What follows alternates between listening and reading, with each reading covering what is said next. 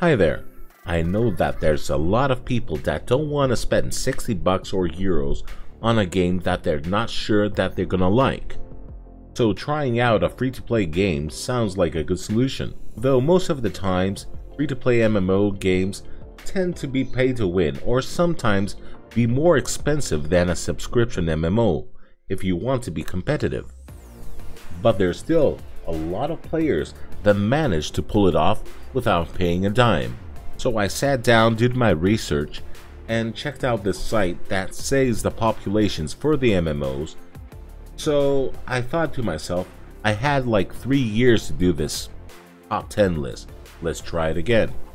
So let's do this countdown. At number 10 we have Phantasy Online. It's the other well-known MMO from Japan besides Final Fantasy XIV. It was released in the West at May 27, 2020 under the umbrella of Microsoft. Its launch was good in the beginning, but the player numbers have dwindled since then.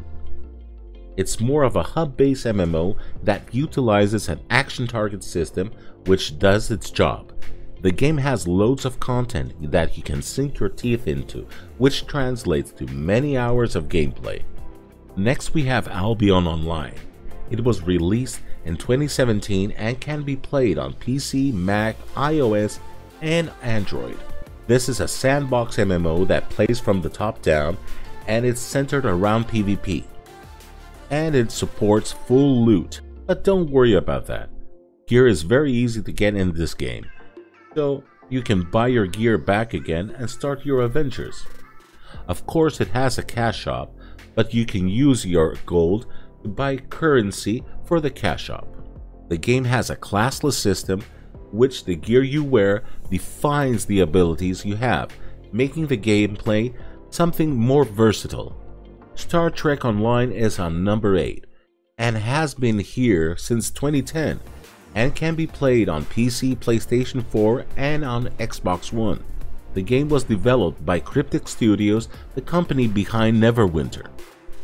Players can go on space missions with their starship, or they can beam down and go on ground missions on planets with their crew. There is loads of content you can go through, but the major plus to this game is its friendly community I found while trying it out. Tower of Fantasy was released in 2021 and can be played on PC, PlayStation 5, PlayStation 4, Android, and of course on iOS. Though it's not your typical MMO, I added to my list due to its many MMO features that it has. A lot of people will call this game a waifu or a gacha game, but it has dungeons, world bosses, PvP, and loads of minigames you can do with other people. At number 6 we have EVE Online, which is available on PC and Mac and can be played with an optional sub, which will unlock some spaceships and quality of life items. This is a spaceship simulator where you never see your character, and the game offers vast galaxies for you to explore. Our next game is MapleStory, a 2D side-scrolling MMO developed by Wizard and published by Nexon, and you can play it on PC. It's been around for 20 years, and it's one of the most unique MMOs out there. It has loads of classes to play, but also an in-game shop that has everything you want to avoid. Next on our list we have Guild Wars 2, which was released in 2012 and was developed by ArenaNet. You can play the base game completely free and reach max level, which translates to hundreds of hours of gameplay. Its cash shop doesn't have any pay-to-win items, just cosmetics. Plus, they have a great mount system which WoW copycatted the last expansion. Though, if you want to play the rest of the expansions, you're gonna have to open your wallet, but it doesn't have an optional sub. At number 3, we have a game I play on and off. It's Black Desert Online, which has numerous of classes for you to play.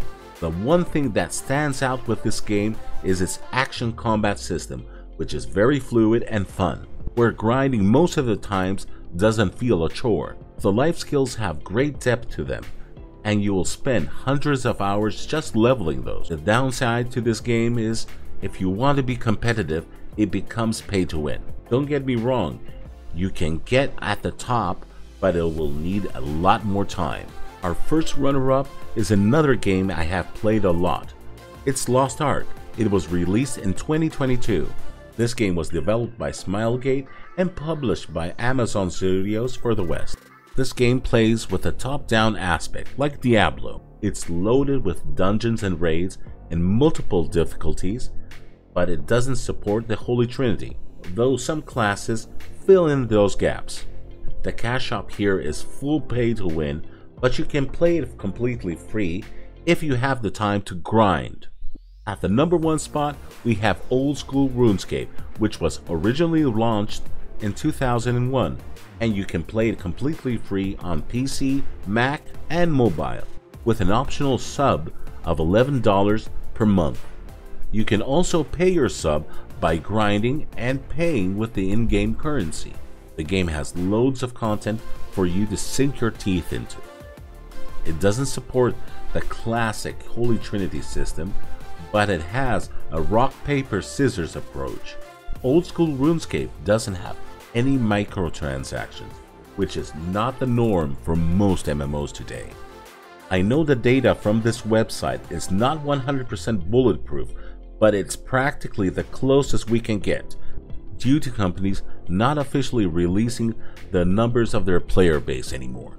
I hope you found in this list a game that will fill in your MMO hunger till the next MMO releases. If you like the video, give a thumbs up, subscribe to the channel, and if you want to do a comment, use the comment section below. Thank you and have a good one.